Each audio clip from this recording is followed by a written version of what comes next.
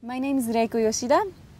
I'm working for the section of Intangible Heritage of UNESCO, and I'm an assistant program specialist.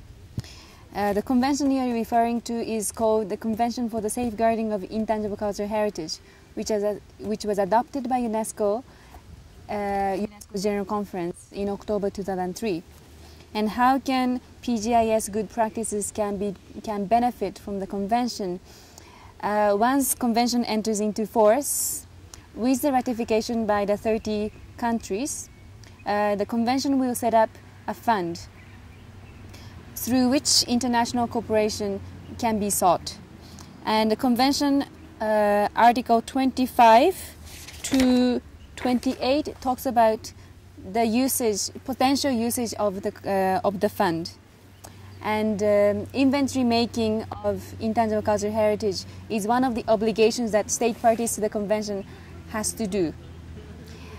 And drawing up of inventory of intangible cultural heritage is one of the ways that the fund can be used.